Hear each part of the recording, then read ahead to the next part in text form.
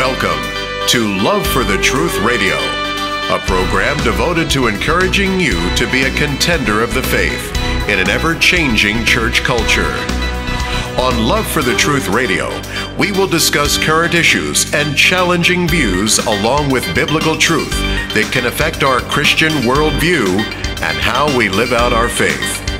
And now, here's your host, Cindy Hartline. Welcome to another Love for the Truth program. Today we will be talking about spiritual warfare. I hear Christians talking about it all the time, but some of you are unfamiliar with the term. So we will be discussing what spiritual warfare is, why it happens, and how a believer in Christ can get unknowingly entangled with it. Our guest today is Dr. Gregory Reid, author of 13 books, including Trojan Church, A Cry in the Wilderness, The Color of Pain, and the one we will be referring to today, War of the Ages, which is a complete scriptural guide to confronting and defeating Satan's kingdom. It's a rough topic and one that is not often taught, but if you like listening to Love for the Truth and hearing programs like this, please don't forget to hit our subscribe button and the bell so you can be notified when another program is posted. Now, you know this is the first time I've ever said that, but I can't tell you how many people, subscribers, out of 4,000 and so subscribers, are asking us, when is this program going to air? Dr. Gregory Reid has been in youth ministry since 1975. As a graduate of Christ for the Nations Bible School in Dallas, he holds an honorary degree from Logos Graduate School and is an ordained minister with American Evangelistic Association. Dr. Reid is the director of Youth Fire Ministry and served as a youth pastor at Cross Point Church in El Paso, Texas for 7 years.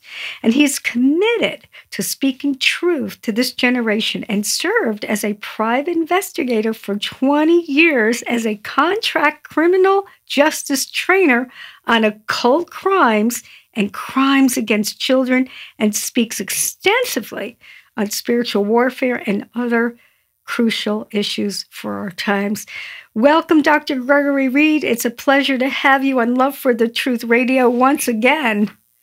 Thank you. It's my honor to be with you. It's such an honor to have you. You know, I think about those 20 years as a contract criminal justice trainer on occult crimes. It just blows my mind. And how the Lord has walked you through, practically what we're walking through spiritually. Especially the crimes that are against children. It's like the crimes that are against God's people, and that's what we're dealing with today. In your book, War of the Ages, which I love, I've been reading it all week. I think I devoured the whole thing. You mentioned how the progression of sin causes cultural and personal regression, and believe that no culture can survive the regressive nature of sin and destruction unless they have a foundation of truth.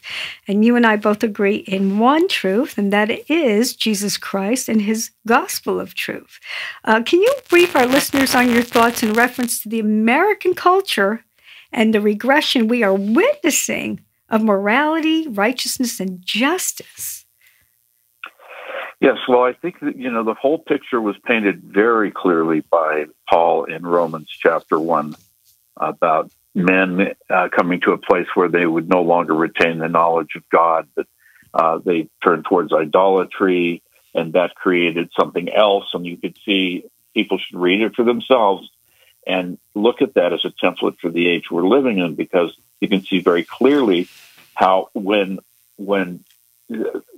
all these things are in our culture, and let's look a little bit at just in our culture, because we've never been all countries to God need the Savior, and he loves them, but he's had, I think, a special purpose for the United States in some ways, and we have carried the gospel of the world in extraordinary ways. But I think part of that was contingent on whether particularly the church was going to walk in truth, and whether we were going to set a standard for the whole culture. And what began to happen in the 50s with the little things, we weren't a perfect land by any stretch of the imagination, but we are far away from being even a semblance of a Christian nation now, unfortunately.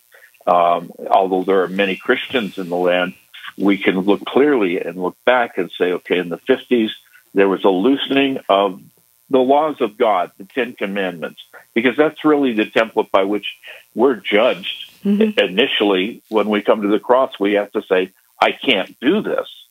But it still stands as culturally, those simple Ten Commandments are the best way to keep a culture intact, a nation intact. With Christ or without Christ, the law stands. The Ten Commandments, I'm not talking about the rest of the law, but the Ten Commandments specifically are these unchangeable moral truths. And one by one, the enemy started attacking them, and he starts always with the home. So he started to whittle away at the marriage covenant. And adultery started to become more of an issue, even, in the church. And then it got into the culture where you had Madeline Murray O'Hair coming in, and they banned prayer in the school. And as a result of that, the wall came down a little further. And after that, we had abortion being legalized. And after that, we had, in the 60s, sex, drugs, and rock and roll. And we let a door open to the Eastern culture, mysticism, and occultism and worshiping of false gods and idols. That took over the youth culture, along with drug use, which is forbidden by God. And the music became something that was pretty abominable in some ways. And it just loosened the walls. And every decade or so, these changes are taking place, which has gotten us to where we are now. Then it was a breaking down of all the marriage vows, and then it was, the LGBT thing came in, and it's marriage, gay marriage, LGBTQ, and now we're at the next stage, and I believe this is the last stage, and people need to hear me here. And youth pastors need to be trained and understand this very clearly. This thing I've been railing about for years is the pedophile community has been very organized since the 60s. And their goal is to lower the age of consent to be able to have sex with children at any age. Horrible. And they never gave that up. But with the LGBTQ success of that template, which was actually built on another template, they're using that now, and now you're hearing it all over the place. It's starting out slowly, which you're going to hear more and more. They've renamed themselves MAPS, which stands for Minor Attracted Persons. And they've got a group of psychologists and apostate religious people who are trying to normalize pedophilia. But it's the youth that are starting to grasp it and to push for it, and that is truly frightening. Oh my goodness, that's something I didn't know about, honestly. If you we're talking about breaking down the walls and erasing the boundaries, and how walls represent defense against invasion, and how that picture is applicable in spiritual warfare. And this is why, never wondering, this is why we're battling continuously to get back to the righteousness that some of us have grown up in. Not perfect, but we've grown up in a different culture, a different world. We want to get back to that. And yet I think we've gone too far. And to hear, Dr. Greg, about the youth pastors and about this group MAPS, never heard of that before, and how the children are falling prey to it as well. Why don't we, I use the word spiritual warfare, but why don't we explain what spiritual warfare is, and the breaking down the walls, and how it relates to demonic invasion in our souls. You know what? We're going on a break, and that came really quick. We're going to have to take this on the other side of the break, so please stay tuned. With us is Dr. Gregory Reid. You don't want to miss this show. Please hang in there. Hold on, and we'll be right back.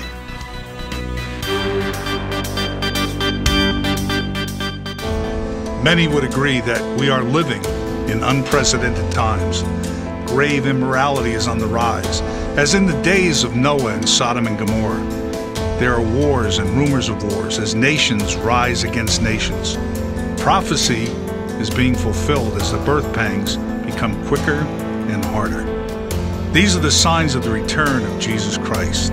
There is one sign often left untaught. Jesus also told the disciples in the Olivet Discourse to take heed that no man deceive you. This warning applies to us too. Deception has infiltrated the churches through many false teachings and movements, making apostasy paramount. As contenders of the faith, we do our best to research and discuss these false teachings for you, the listener. Thank you for having a love for the truth. Welcome back. I'm Cindy Hartline, Love for the Truth Radio. With us is Dr. Gregory Reid. You want to check out Amazon for his 13 books. I think 13 of them are up right now, and he's working on his 14th one, so you don't want to miss what Gregory has to say. Wealth of information. I went through his book, War of the Ages, devoured it this week, couldn't get enough of it, and you may want to check that book out as well. Greg, do you want to go back to what you were talking about the youth pastors and the children? Yes, I think it's really important because the modern template for youth pastoring in most churches, unfortunately, is you just do some games, you give them something, some fun stuff, show a video or two, maybe you have an Xbox type of youth ministry. You give them a little worship, a little Jesus snack, and then you send them out the door. They're not going to survive that because this youth culture has walled itself off in such a significant way that it's going to take God's power and mercy to break through and reach them because we're not relevant to them. And truth does not have to be. Truth is relevant no matter what. So here's what I'm thinking. There's a lot of youth pastors coming out of seminary, and they're young, and they're salary-based, and they don't have a lot of spiritual training in any of these things. Yeah. And if they're younger, and what do when they're maybe in a junior high school ministry and they have a young lady that's underage that comes on to them? They're not prepared for that. No, I agree. And they need to be. And the churches and the pastors need to wake up and don't put people in place that are going to be vulnerable in that respect. But the whole template of spiritual warfare, I think Watchman Nee called it the normal Christian life because it's simple. It's based on two things. Ephesians 6:11 have nothing to do with the unfruitful works of darkness, but rather expose them. Yes. And Ephesians 6:10 through 18, put on the whole armor of God. It's an armor of defense and offense. And we defend ourselves from the attacks, and we go on the offense to protect our family, our friends, our culture, and to bring people to Jesus Christ. Most Christians would agree that there is spiritual wickedness in our culture and government. I don't know about you listeners, but I feel the wrestling and the spiritual warfare every single day. We're in the battle of temptation, the oppression, all kinds of things. But there are listeners out there, however, I know, who may be hearing about spiritual warfare for the first time. So I want to focus on what that is and how and when we are subject to it. Greg, if you want to just explain what that is really quick, paint a picture, and then we can go on to what you mentioned in your book about how certain sins will open portals to spiritual warfare. Well, as believers, we are, obviously, we're commanded to put on the armor, and it's not plastic armor. It's there because the war is real, and the war, if you're a believer, is to take you out of the war. That's what the enemy wants. He wants you to be ineffective in the kingdom of God. And we have to make a choice at some point, and the choice is one of two things. We can ignore that war, circle the wagons, and wait until the enemy overwhelms us, or we can understand the basic principles of guarding ourselves spiritually, closing all the doors that we have to the enemy in our own personal lives, and put that armor on and face this battle, whether it's pleasant or not. It's not. Spiritual warfare is not pleasant. But we are promised the overwhelming victory in Christ if we do things according to the Word of God. Yeah, and I love that, if we do things according to the Word of God. But a lot of time when deception comes in, people don't know how to discern because they think they're under grace. You mentioned in your book how certain sins open portals of the soul for demonic influences, strongholds, and possessions to enter. Share with us what some of those specific sins are. I think you mentioned it on page 261, and then you could define what a stronghold is, because I think that's what's going on too. Yes. Any number of sins can open up doors to demonic influence, and people get scared because they think, well, you're talking about possession.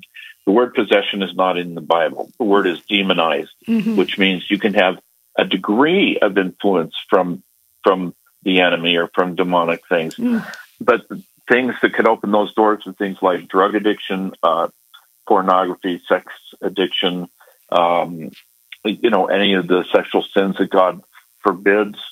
It can be occultism, and particularly those three.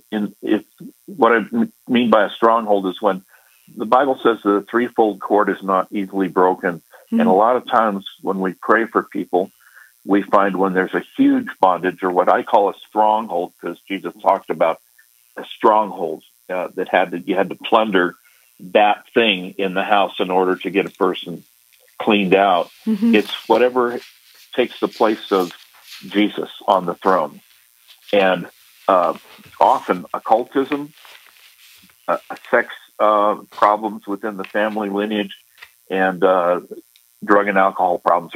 That's the threefold cord that I've seen a lot in people's lives, and they have to be unraveled and dealt with one at a time, according to the Word of God and a lot of prayer, so that you can be free, so that the enemy doesn't have any power over you. Yeah, I think one of the things, Greg, and I know you would agree with me, is that we are taught the gospel of grace so much that we are the righteousness of Christ, and we're walking by grace, and God sees us, He doesn't see our sins, and so even if we do sin and we fall short, it's okay because He forgives us.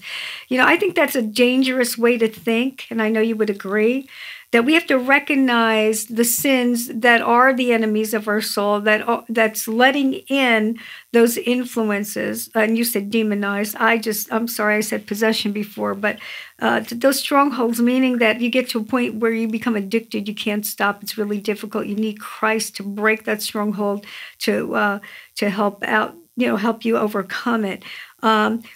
You talked about generational sins. And, as I was reading your book, I'm thinking, oh, my goodness, there's been a lot of stuff in my lineage. And I actually thought, how on earth did I overcome the generational sins? And I thank God that I am where I am because you said that it affects the generation, I think to the second and third generation, right? Yes. And that becomes a point where we have to face that and look back in our family lineage. Like I had so many things.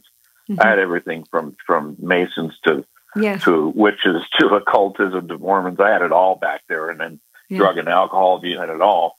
And so as they came up, and I realized there was a stronghold, I had to take before God and say, God, sever this by the blood of Jesus Christ and the power of the cross of the Lord Jesus Christ, and deny it its right. It has no right, no heritage, or no inheritance anymore, and I refuse to pass this on to further generations, and God would break it. It's really simple. It's not a hard process. It's recognizing it and then disconnecting from it. Yeah, amen. Well, we're going on a break, and with us is Dr. Gregory Reid. You don't want to miss the end of the show. Please stay tuned. We're going to tell you how you can clean your soul, clean your house, if you've been involved in anything that was mentioned here today. So please stay tuned.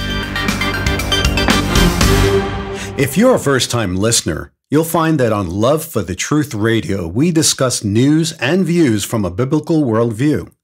We believe that the Bible is the inerrant Word of God and the absolute truth that should be applied to every aspect of life. We don't proclaim to have a cap on the truth, but we do have a love for biblical truth. So please, take everything you hear on this radio program to study and prayer, and thank you for listening to Love for the Truth Radio. Welcome back. I'm Cindy Hartline. Our guest today is Dr. Gregory Reid. He's the author of 13 books, and today we've been touching just a little bit on a War of the Ages. I'll tell you what, the book is just filled with so much information. You need to get a hold of it. You may want to check it out on Amazon. Greg, there's a lot of people that are dealing, that may not think that it's a big deal, but dealing with unforgiveness, self-pity, rage, bitterness, gossip, having a critical spirit. And this is really, these are portholes, I believe, to allow the enemy to come in. And I know you would agree because it's in your book. That's where I got it from. You want to elaborate a little bit on that? Sure, yeah. And one of the ways that I became aware of myself is when I came to the Lord, I was, 15 kinds of awful, trying to get repaired. And, Jesus just took me one step at a time, but he had to get some of the big things out of the way, some of the addictions, some of those things. Mm-hmm. And I got through that, and it's like, oh, well, thank you, Jesus. Now I'm ready for anything. And the Lord was like, son, I'm just getting started with you. And he started to pull back the veil on the things that were in my heart. It's like the bitterness, the unforgiveness, the ungratefulness, the rage, the self-pity, all the things that you mentioned. And I had to go before God and say, Lord, get to the root of all these things. Teach me by your word how to be a new person in Christ and believe what you said about me and to walk in those things. But part of that, too, for a believer, we have to at some point go through a physical house cleaning of the things that we may be holding on to, like music we know we shouldn't have, movies we know we shouldn't have, get unaddicted from pornography, even occultic things that a person may be hanging on to and may not know. And that's why the book, I think, is important, because I list some of those things. Astrology is a no-go.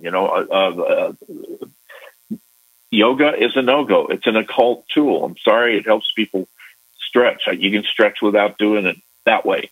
This new thing called the Enneagram, which is another subject we'll cover later, but we need to make sure that our doors are closed to anything of an occult nature or an addictive nature.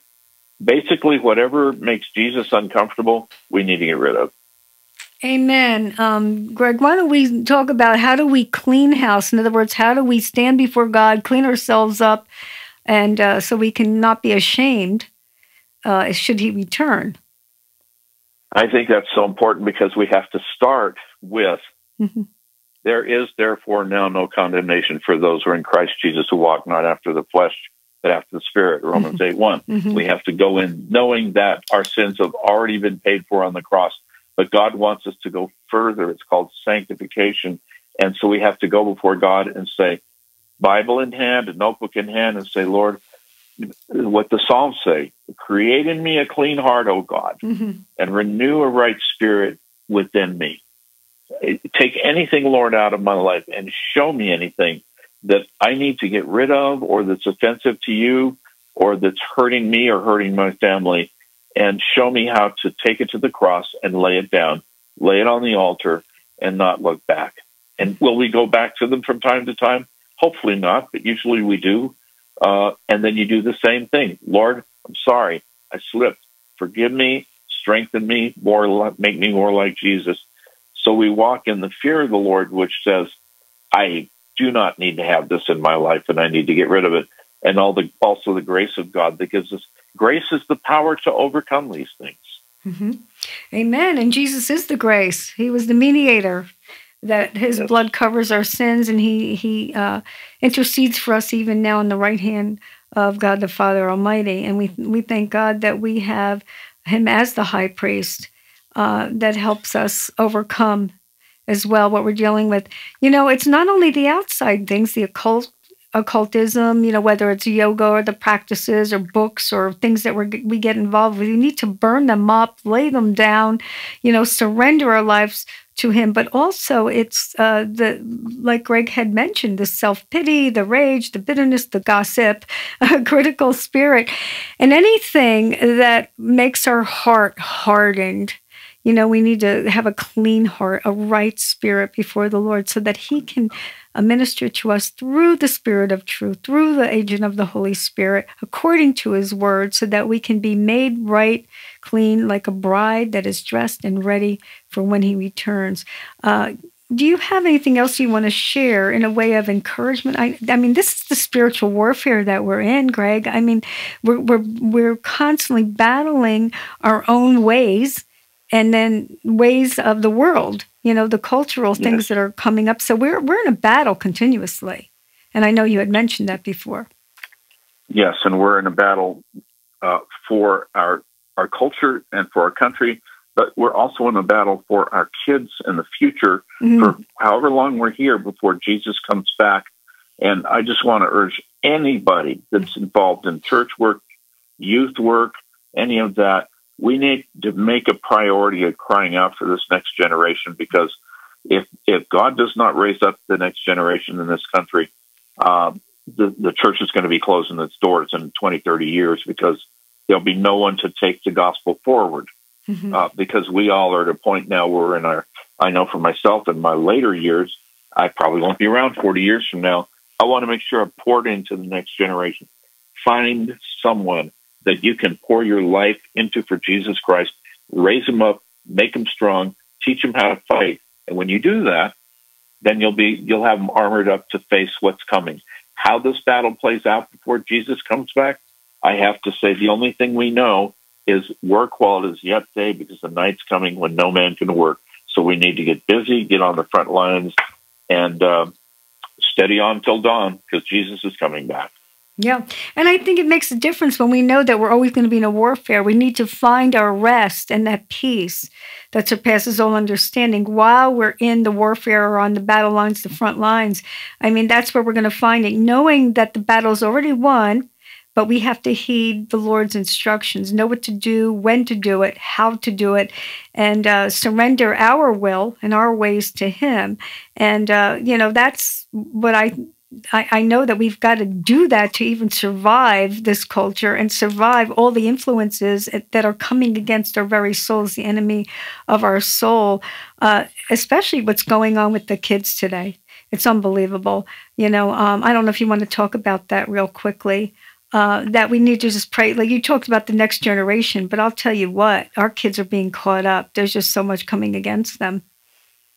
Yeah, they're overwhelmed by everything, and the devil. There's a book that Winky Pratney did years ago called "Devil Take the Youngest," and he explained this is the encouragement, because he said before God moved in a powerful way, He always tried to take out the youth. He always tried to take out Moses first, and then Jesus, to take them out.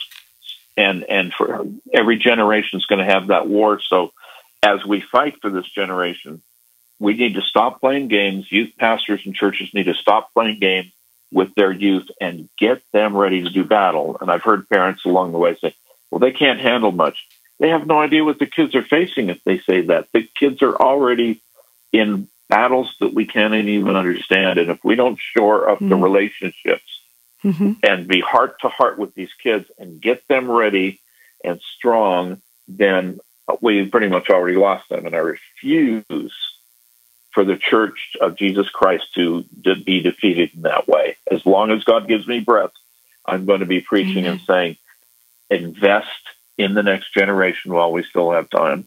Amen. That's a good cause to clean ourselves up. If we can't do it for ourselves, do it for your kids, do it for your grandkids, the next generation.